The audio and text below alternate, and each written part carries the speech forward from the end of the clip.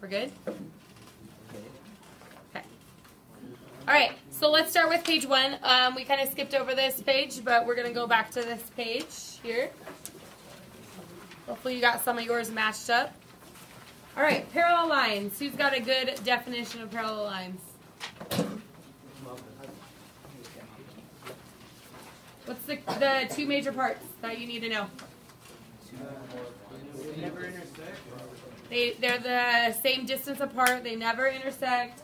2 or more lines. You can use any of those things. So a set of lines, that could be more than one or more than 2, of lines with the same slope that never intersect. Here's the notation you guys might be new to. Little arrows that go in the same direction on the line mean that they're parallel. So you might have multiple sets of parallel lines, and the 2 little arrows will tell you which ones are parallel. Maybe there's 2 arrow sets, maybe there's 3. It just depends on that. So for everyone, it's different. Okay? This is not parallel to this. Do you agree? These 2 are not parallel, but these 2 are parallel, and this is a new set of parallel lines. Okay? Equilateral triangle. What would be the key parts of an equilateral triangle? Please raise your hand if you have at least one idea. Yeah, what do you got? The angles are the same. The angles are the same. So what would the angles be if they're the same? Is there a certain amount that we know that they have to be? 90. 60. Who said 60 degrees? Why'd you say that? The triangle adds up to 180. Oh, there's something you learned in 8th grade, right? A triangle adds up to be what? 180. 180. What's 180 divided by 3? 60 degrees. So it is a triangle. We usually label these as A, B, and C, where all sides are the same size and all angles are also the same.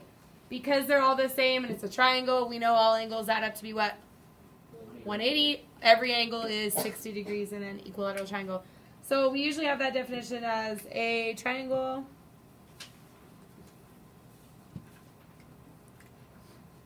with all 3 sides the same length. What's a word we use for math for that word? When everything's the same, what's that word called? Congruent. So they're congruent, right?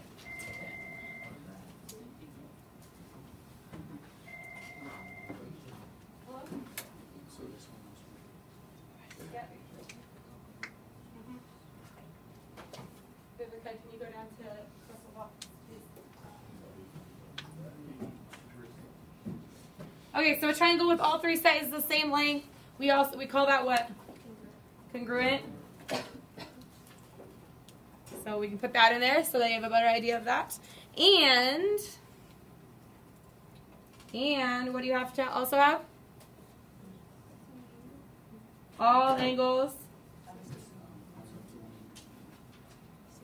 are equal, and they happen to be what? 60 degrees.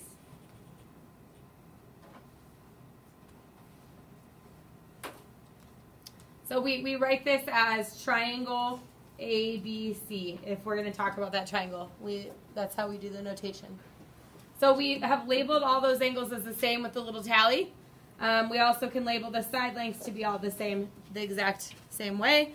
Since I used 1 dash on the angles, sometimes you'll see 2 on these so that it's not as confusing. All the 2 dashes match, all the 1 dashes match. You guys see that? Okay, angle bisector. This is a big one. You're going to use this a lot. So, who's got an idea what this one is? Besides the other student that's taking this class. A line that splits 90 degree angle. Does it have to be 90 degree angle? No. So, any angle, and what's the line do? Splits it. Splits it. How? Splits it into equal halves. 2 equal halves. So, bisect is the same as, for both of these, is the same as cutting it in equal parts, 2 equal parts. If it was tri, what would I do? Trisect would be what? 3 equal parts, okay? So think about the beginning of the word. It's bisect, it's 2 equal parts. So it looks like this. We might have any angle. It doesn't matter what the size of the angle is. We always have arrows on the end because they go on forever. And this angle could have a bisect line. Let's see if I can find another color. Where a line goes through that. And this is called the angle bisector.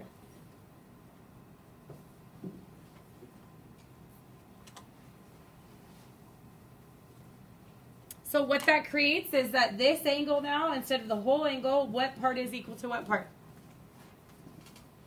One side is equal to the other side. This side is now equal to this side. So if that whole angle was 60 degrees, let's say that this is 60 degrees, what would each of these be? 30. So the written definition that we would have is an angle bisector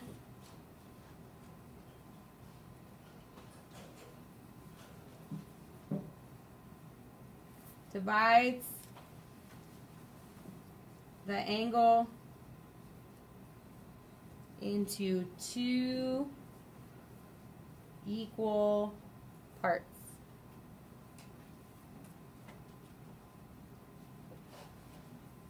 So sometimes the notation on this is we might have points on here where we could describe this angle. So let's say this angle is A, B, C. So we would say angle. I always like to put a little line there because if I don't, it looks like a less than sign, and that gets kind of confusing. So we can say angle A, B, C, and maybe we label this as line M. Okay. So ABC is bisected by line M. Now, if I had a point on each side of this line, I could call that, if it was point M and L, I could say line ML, something like that. So you can describe a line in multiple ways. We can describe the whole thing, and we can try to describe just a segment of it. Questions on angle bisector yet so far? Pretty clear? Makes sense? Okay. So how is this any different than this? Turn and tell your neighbor. This one is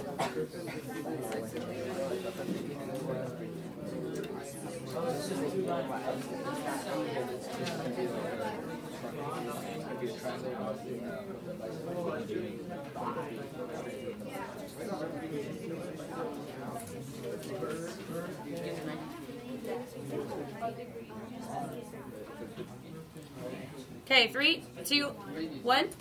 Back up here. Thank you for your attention. All right, so I hear some good conversations over here. What did you guys say? Someone want to share?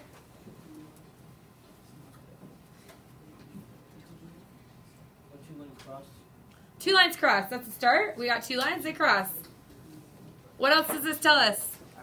they're perpendicular. They're perpendicular. What's perpendicular mean? Exactly 90 degrees. Exactly 90 degrees. So we can turn this into, what's this little box represent? 90 degrees. That means 90 degrees, okay? So we have a 90 degree angle. So this is a perpendicular bisector is a line that cuts through another line that creates 90 degrees. But it's not just that. It has to bisect something. So it's gotta cut through something and make 2 equal parts. So are we going to make 2 equal parts of the angle, or are we doing something else? Of the line segment. Okay? So if it was an angle, then we would talk about the angle. But that means we need 2 points out here to create 2 equal line segments. So really this should be perpendicular bisector, or line segment bisector is probably what this should be called.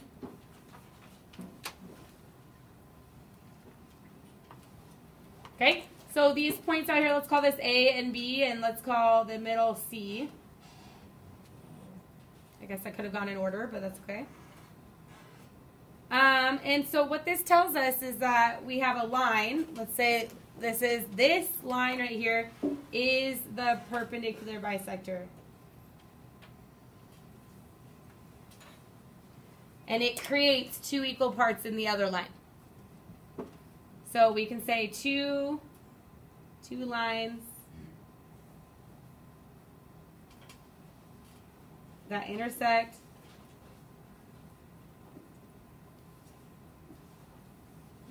and divide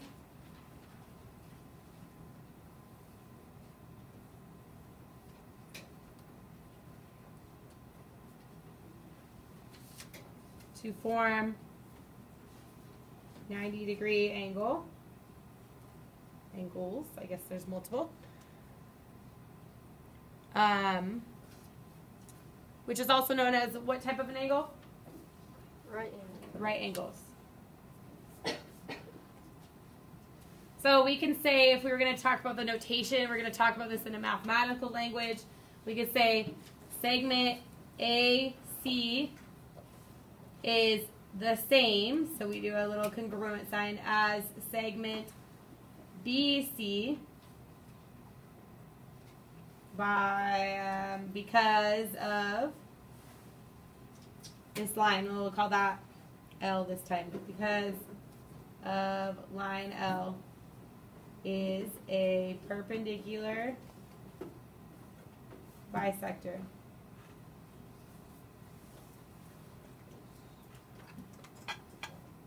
That's cut off, isn't it?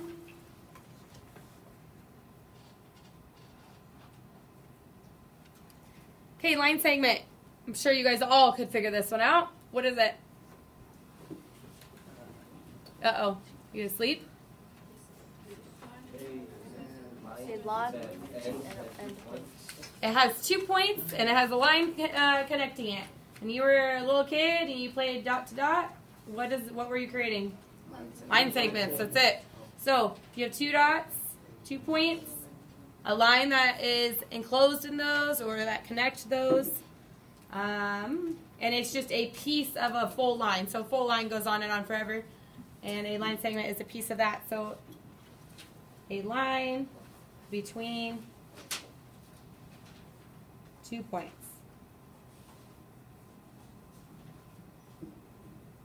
So if we said, AB, and we would label that with a little bar above it, saying that it's a line segment. If we wanted to say it was just a line, we would put little arrows on the end of that line, on that notation. All right, questions on that one so far? How many of you feel pretty good about those 5 vocab words? All right, and we're going to add about 45 more. All right? Yay! Okay, so you were able to put in yours, most of yours. You probably would have been able to put in quite a few of your vocabulary words already. So we're just going to go through each of these. I already have them filled in. You're going to just correct yours if you have them wrong or if you have them right. So we'll discuss these. If at any time you don't know these, you need to raise your hand and ask a question about what it is or why it's different than another vocab, okay? So this one's easy. A point, a precise location or a place on a plane, usually represented by a dot. We label them like this. So E, C, A, B, D, any letter you want to label it, that's what it looks like. It's really important that you learn how to label your pictures. So if you don't have these labels, you need to try to write those in as well. So if you don't have the same picture, you might want to draw in the picture that I have. Okay? What's the next one? Line. A line. You figure that out. We could label this as line L or M or N. Usually, I don't know why those are the letters that we use, but we use L, M, and N to label lines a lot. What's next? Line segment. Line segment. So a piece of that line, if we put points on that line, we have a geometric object that is straight, infinitely thin, and has 2 distinct endpoints. So that's the difference between these two. They can be labeled with any letters. A, B, C, D, X, Y, Z. Okay? What's next?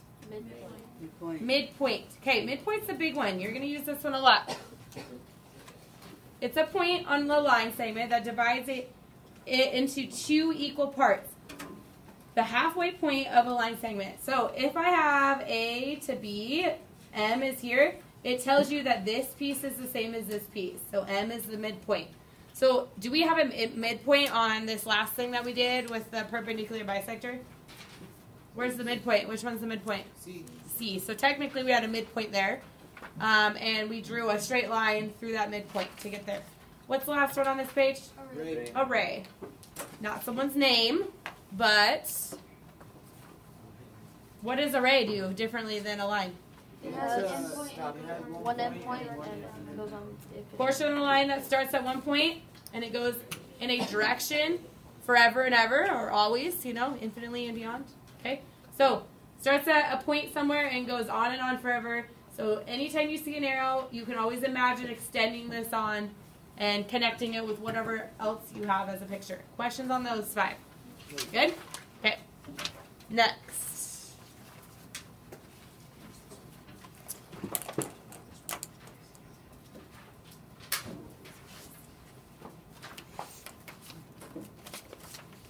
Okay, what's the next one? Probably saw. Vertex. Vertex. What's a vertex? It's like a vortex? Oh, you guys are boring reading the definition. Where two lines meet to create an angle. All right, so vertex, it's the corner of an angle.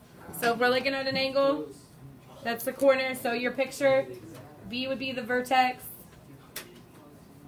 It's the corner that we're talking about. So if there's a point there, that's what it's called. Common endpoint of 2 or more rays or line segments. So it doesn't matter what it could be. We could have segments there. What's next? Angle. A shape formed by 2 lines or rays diverging from a common point. So when we talk about an angle, how do we measure them? Degrees. So what's the biggest angle you could have? 180. Can you really have a 360 degree angle? 350. But then would it be an angle? 359 angle. So 180 becomes a what? A straight line. So you probably any angle 170. past that, you know. So think of it that way. Think of it outside the box a little bit. What's next? A right angle. Angle whose measures 90 degrees. You guys know that? We represent that with a little box right here. So anytime you see a little box, you know it's 90 degrees. Good? Angle what? We talked about that one. We talked about it. Why? Why do you think we talked about that one first? One to use it a lot. Okay, what's next? Equilateral triangle. You might want to add on here that all angles are always 60 degrees.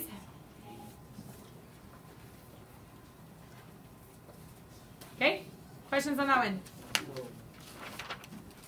What's the triangle that has 2 of its equal in length? 2 sides equal in length.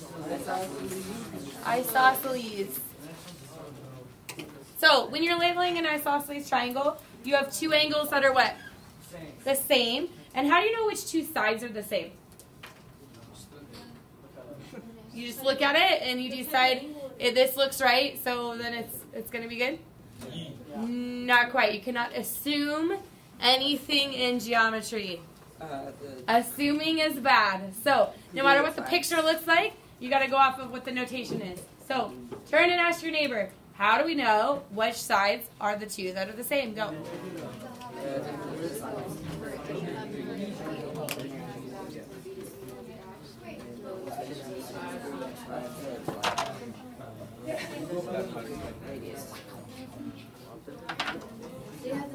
You guys got an answer?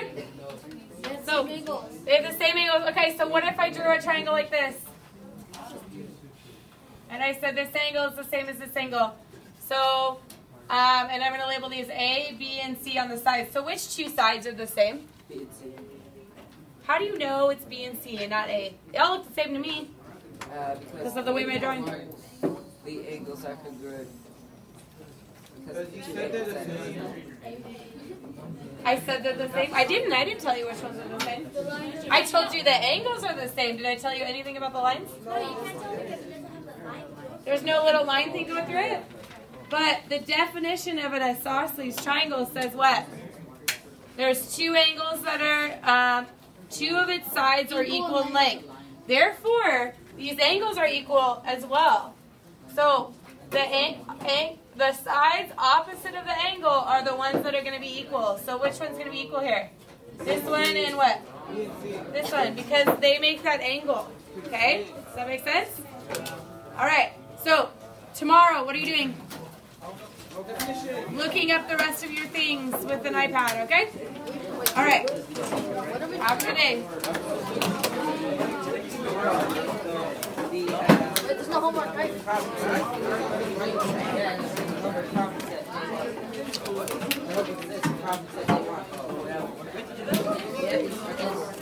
No, we have homework. Yeah. Nope, we don't have to do that yet. Bye. Have a good one. We have homework? Nope, not yet. We didn't finish the lesson, so you're getting away.